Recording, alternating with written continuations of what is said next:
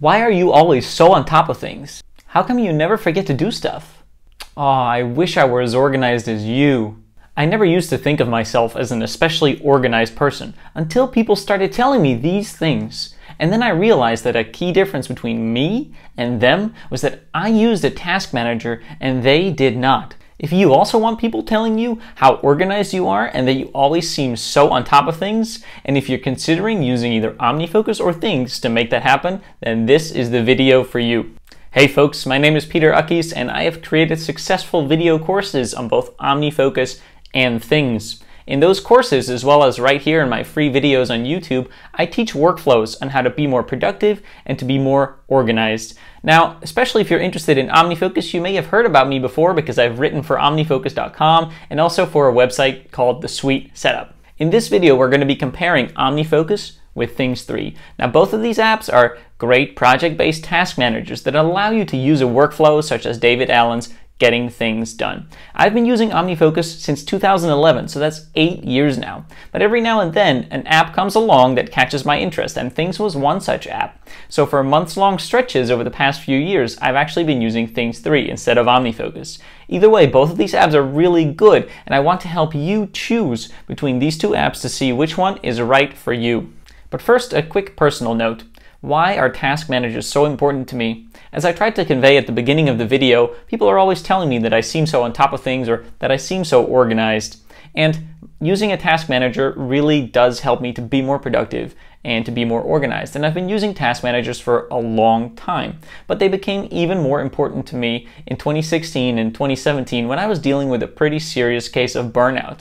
My memory was suddenly really impaired, I had trouble focusing, I was experiencing a lot of stress, and I started to rely on my task manager even more, and it helped me get through a pretty tough time. Now I'm healthy and happy and productive, but I still use my task manager every day. When I finish my breakfast in the morning, one of the first things I do is I open my task manager and I see what are all the things that are coming due and what are the things that I had planned to work on today.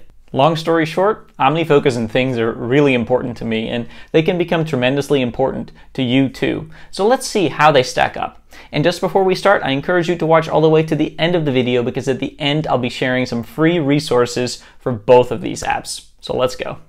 Let's get one thing out of the way first. Which devices do you need to run OmniFocus or Things? Well, of course, both of these are Apple devices only. Now, Things is pretty much the same between your iPhone, your iPad, or your Mac.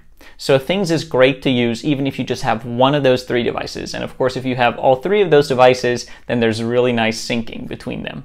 OmniFocus is a little more difficult. I recommend that you have at least an iPad or a Mac to run OmniFocus on. The iPhone-only OmniFocus experience is not quite as good as the iPhone-only Things experience. So for OmniFocus, I recommend having an iPad or a Mac at least. But of course, if you have an iPhone, an iPad, and a Mac, it'll all work very smoothly together. There's also OmniFocus for the web, a recent introduction, which is sort of a limited version of OmniFocus that you can run in your web browser. It's great in a pinch, but don't rely on it. So how well do OmniFocus and Things help you to organize your life and get stuff done? To find this out, we're going to compare the two apps on the various parts of a project-based workflow. So that goes from capturing your tasks to organizing them into projects, to planning your day and your week, and to reviewing your projects. We'll also take a separate look at the design and the usability for each of these two apps.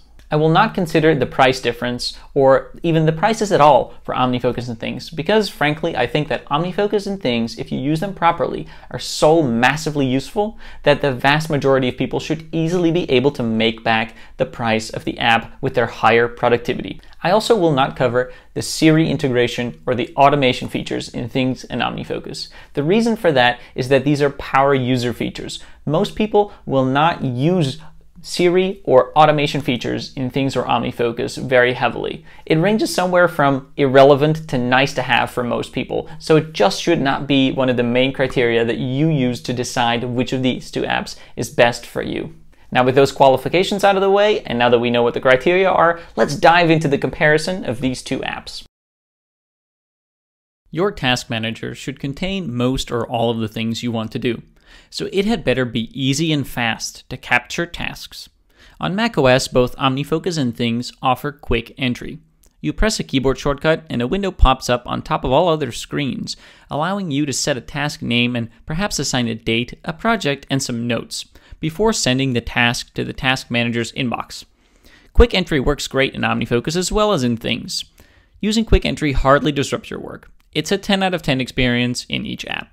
On iOS and iPadOS, the difference is more pronounced. I consistently find myself needing more time to add a task to OmniFocus than I need to add a task to Things. Adding a task to the inbox is fast in either app, but if I want to assign the task to a project right away or set a date, it's just faster in Things. Mind you, we're talking about a second or two here. You can decide how important that is to you. Adding a task is faster in Things because of the magic plus button. You can tap it to create a task where you are. You can slide it to the left to add a task to the inbox, or you can drag the button to somewhere else on screen, and Things will create a task or project there depending on the context. I love the magic plus button. Another way to add tasks to OmniFocus or to Things is to send an email to a special email address that will be processed by the app. This is handy if you receive lots of work assignments by email.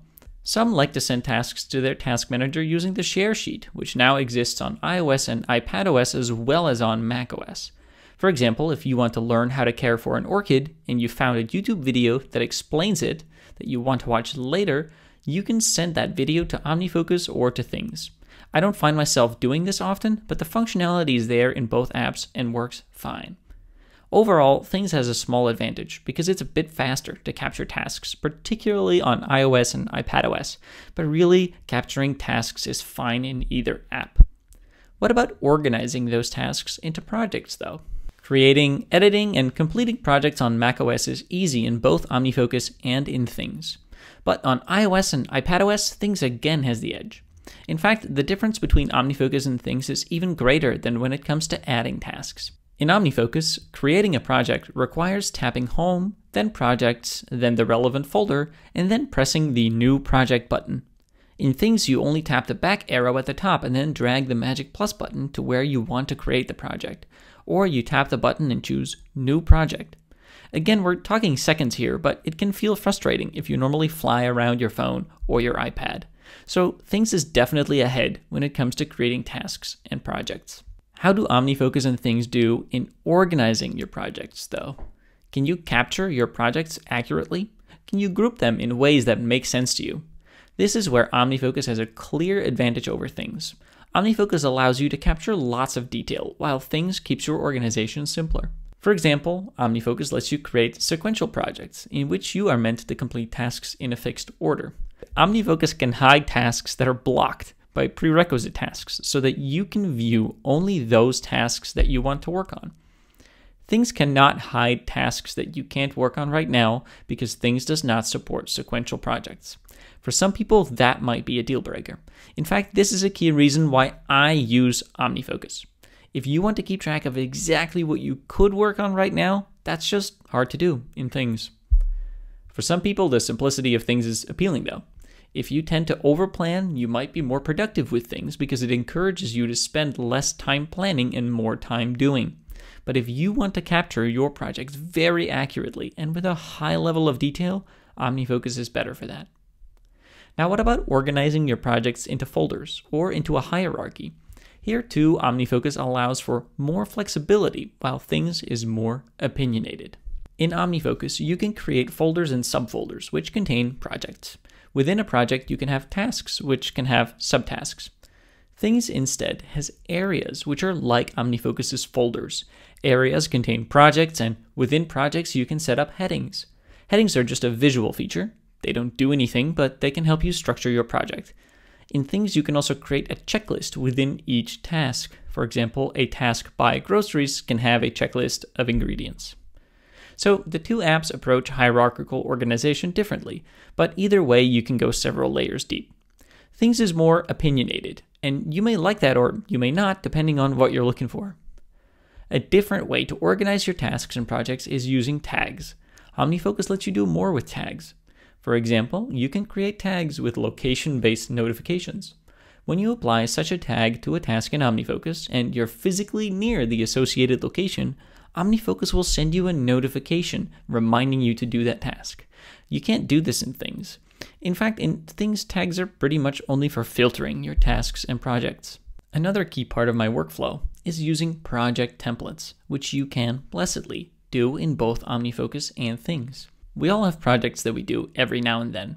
For example, to create a video such as this one, you can save a lot of time and energy by writing down the steps involved in such projects once and saving the steps for next time. Whenever you want to do the project again, you simply create a fresh instance of it and walk through the steps or tasks. This ensures that you won't forget anything, and if you think of an improvement to your process along the way, you can update the project template. Whichever app you choose, using project templates is easy, and that is a big plus. Overall, OmniFocus gives you more flexibility in organizing your projects. Things limits your organization, which could be a plus or a minus for you. We talked about using project templates, which are handy for projects that you do every now and then. But what about working with dates more generally in OmniFocus and in Things? Here we encounter one of the biggest differences between these two apps. They treat the dates associated with your tasks and with your projects quite differently. And if one app's way of working with dates makes much more sense to you, that could be enough of a reason to go with that app. Both apps include due dates, although they're called deadlines in Things. These work as you would expect. The difference lies in the other types of dates available. In OmniFocus, there are defer dates. When you defer a task until a certain date, you imply that the task is not available to work on until that date, or that you don't intend to work on it until that date. OmniFocus then hides that task from many views. By contrast, Things has a date that I'll call, even though it sounds a bit odd, the when date. When you assign the when date to a task, that implies that you intend to work on that task on that date. So in OmniFocus, you're saying, I'll work on that task on Tuesday or later, while in Things you're saying, I'll work on that task on Tuesday. You can create the same functionality in OmniFocus that Things gives you with when dates by using defer dates in combination with a next tag. This means that OmniFocus gives you more options for working with dates than Things does. And by the way, if you want to learn how the next tag works in OmniFocus, check out my video on that topic. Earlier we talked about project templates, which are handy for those projects you do every now and then, but what about projects and tasks that repeat often, perhaps even on a fixed schedule? Both OmniFocus and Things let you repeat tasks and projects in many different ways. I've yet to run into a repetition schedule that I could not set up in either app. And after you've got all of your tasks and projects into your task manager, you've got some projects organized, it is time to decide what to work on. How do OmniFocus and Things help you sort through your tasks and identify which ones are available for you to work on now? Things has a handy built-in view called the Anytime view. It shows you the tasks and projects that you can work on anytime, the ones that you haven't already scheduled for some time in the future. OmniFocus does not have a built-in perspective that does this, but you can easily create your own. For example, in my OmniFocus video course, I teach you how to set up an available perspective, which shows all tasks that you can work on right now. This perspective not only takes into account defer dates, but also checks that you don't need to first complete another task before you can work on this one. Custom perspectives like the available perspectives are such a powerful feature of OmniFocus. There's a learning curve to setting them up, but they're very customizable. When you've figured out what to work on, you'll also want to decide when to work on those tasks. You'll want to plan your day and the rest of your week, or maybe even plan a few weeks ahead. So what is that like in these two apps? Both OmniFocus and Things integrate with your calendar. OmniFocus's forecast perspective and Things' upcoming view show you not only tasks that are coming due or that you've planned to work on, but also your calendar events. These views allow you to anticipate what's coming up so that you can decide what you should work on today. So when it comes to working with dates too, both apps cover the basics. But we again see that Things is simpler and more opinionated, while OmniFocus is more flexible, yet takes more time to master. Reviewing is an essential part of project-based task management. I recommend reviewing your projects weekly. In fact, if you're using OmniFocus, you'll want to check out my free 9-step weekly review cheat sheet, and the link to that is in the description below the video. A major difference between OmniFocus and Things is that OmniFocus has built-in review functionality, while Things does not. Things' lack of a built-in review feature doesn't stop you from reviewing your projects, but it does require you to manually keep track of which of your projects you've reviewed and when. If you tend to review all of your projects in one go, whether that's once a week or on some other fixed schedule, that isn't a big deal. But if you anticipate sometimes getting interrupted mid-review and having to get back to your review later, then in Things you'll have to keep track of where you were. By contrast, OmniFocus keeps track for you as long as you mark each project as reviewed when you're done reviewing it. So when it comes to reviewing, OmniFocus clearly has the upper hand. We've talked about the usability of these two apps throughout this review, but people feel strongly about this topic, so I want to discuss it separately. There is a trade-off between ease of use and flexibility. Things looks better and is easier to use. OmniFocus has more options with a steeper learning curve and a more complex interface. I've heard lots of people say that OmniFocus is more flexible and that its extra customization features necessarily mean that OmniFocus cannot be as easy to use as Things. Conversely, Things is supposedly only so easy to use because it is deliberately limited in some ways, such as in the lack of support for sequential projects. I disagree. I believe the OmniFocus interface could be improved substantially while maintaining the same features. And I believe that adding some extra flexibility to things such as sequential projects or custom views would not make the app harder to use. But for now, the trade-off exists, and you should take it into account when choosing which app to use. So which of these two apps is the best choice for you? Well, ideally, you would work with OmniFocus for 2 weeks, learning good workflows and setting it up just the way you like it. Then you'd spend 2 weeks using Things, also setting up a workflow that works for you. And then you'd go with your gut. But if you can't do that or you don't want to do that, then answer this question. Do you want to be able to highly accurately portray the state of your projects? And do you want to be able to customize your task manager? Then use OmniFocus. Or do you prefer ease of use? Or are you prone to procrastinating by tinkering with your task manager? Then go with Things. Both of these are great apps, so you can't go wrong, but that's how you should choose. Now that you've watched this review, it's time for you to pick one of these two apps to get started with. If you're choosing OmniFocus, pick up my free 9-step weekly review cheat sheet, which will teach you exactly how to perform a weekly review in OmniFocus, a key step of using a project-based task manager. Or if you're going with Things, take a look at my free Things 3 Quick Start Setup, which has a suggested area and project organization so you can fill in your tasks right away and so that you don't procrastinate by tinkering with the setup. Those resources are available for free in the description of the video below. Or if you want to dive deeper right away and really make the absolute most of either OmniFocus or Things, check out my video courses on these apps. Those are over at learn.peterakis.net, and again, the link is in the description below. Alright, that's it for this video. I just want to tell you one last thing. Have you ever noticed that on those YouTube channels that you subscribe to, there is a subscription bell next to the subscribe button? What does that bell do? If you subscribe to a channel, by default, YouTube will notify you when the channel releases a new video that YouTube thinks you'll be interested in. But you can click on that bell and change the notification setting to all so that you'll get a notification every time the channel puts out a new video. So if you want to be notified every time I put out a new video, then go ahead and subscribe to the channel and just change that bell, set the setting to all. I hope that was helpful, and as usual, I also hope that you would like the video if you enjoyed the video, and please leave a comment below to tell me what you thought of it or what you'd like to see me cover next time. Either way, have a lovely day. Have you ever noticed that on YouTube channels that you